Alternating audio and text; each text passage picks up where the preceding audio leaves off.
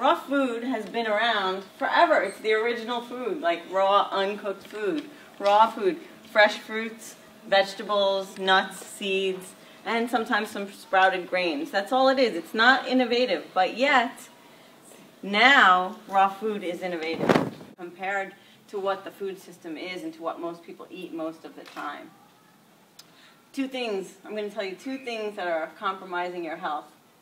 One is deficiency, not getting enough of what you need. And the second thing is toxicity, getting too much of what you don't need.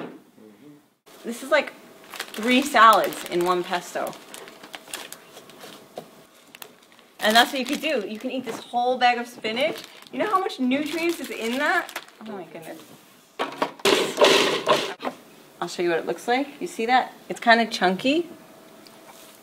So you can have this and make it for the week.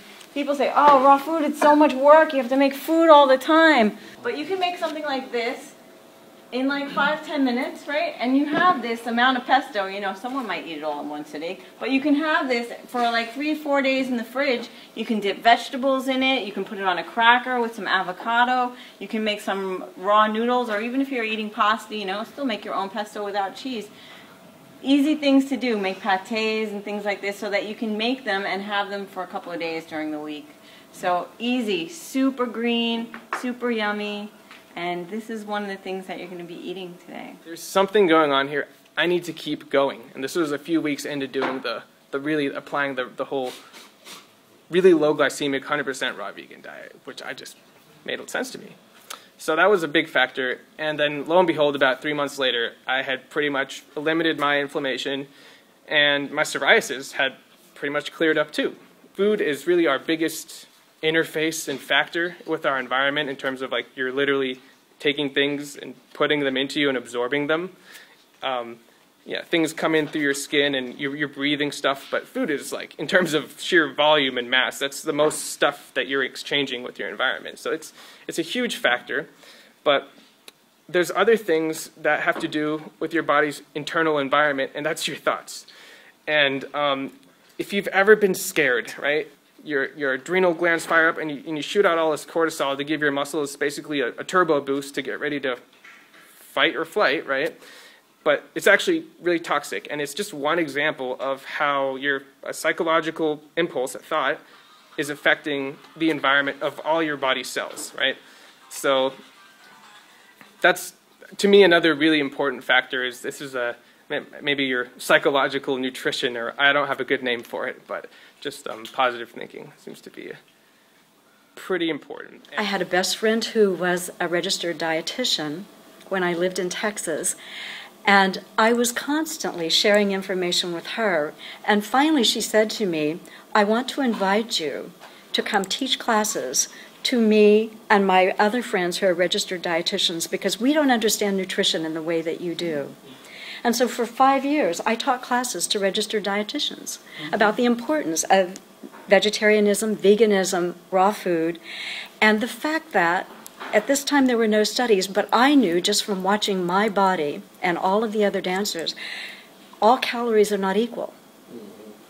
If you take in 2,000 calories worth of animal products, you are going to be a vastly different person in a completely different state of health than someone who takes in 2,000 calories worth of high nutrient content vegetables, fruits, grains, all of the other things.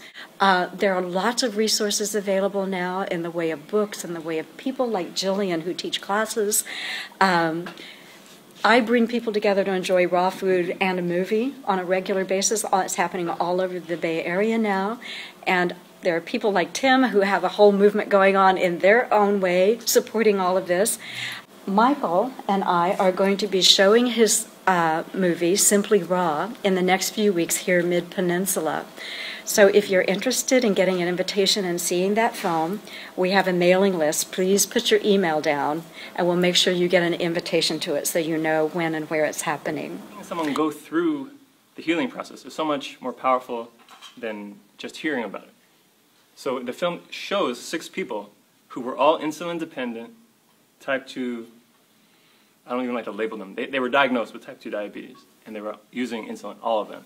At least using insulin. Some of them were using up to 17 additional medications from the pharmaceuticals as well. And the film chronicles them from before, right in the middle, all 30 days, and after. And seeing them is like nothing else. You're up in their life. You're seeing their crises. There's a healing, there's crises and opportunity, you know, you've all kind of heard that. Healing crises occur, and the film is all about showing it.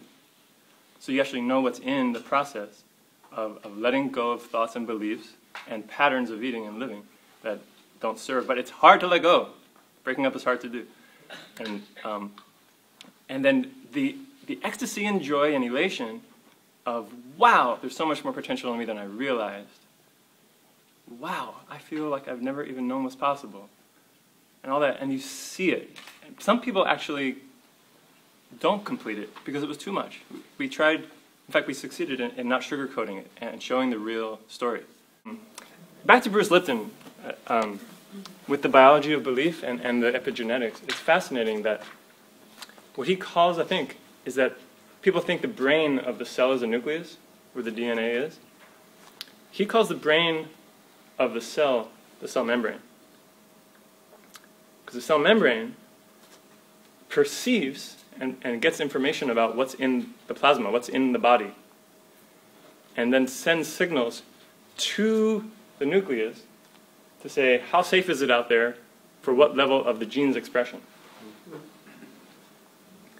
And then the genes, you know, transcribe and make proteins and make everything else at the level that the body is going to be able to work with.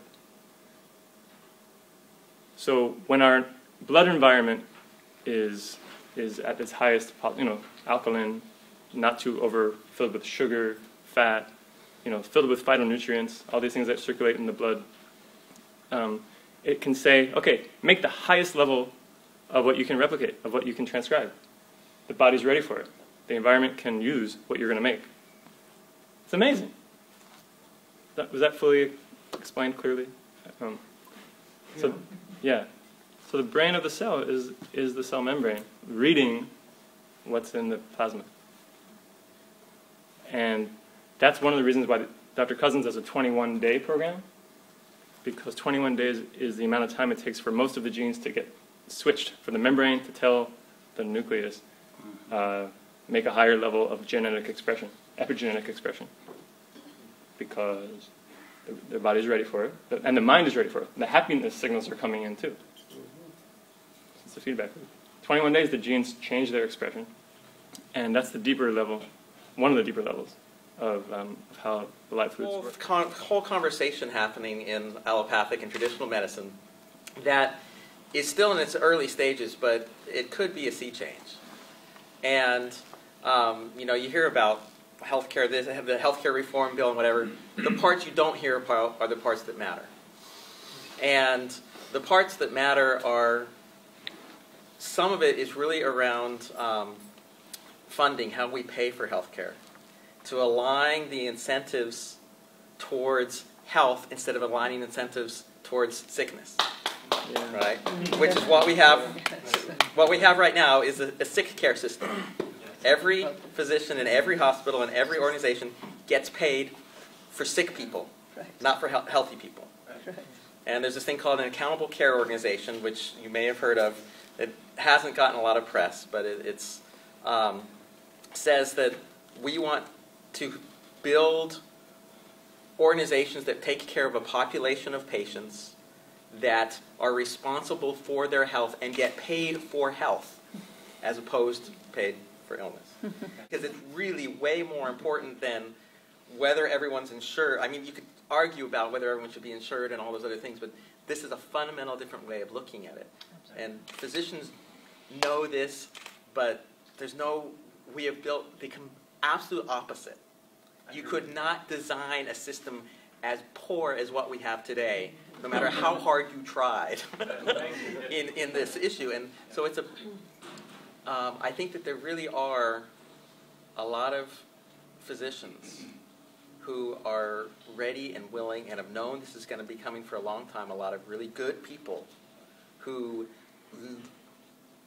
will support this, and it's going to take a while. there is some hope in what's happening.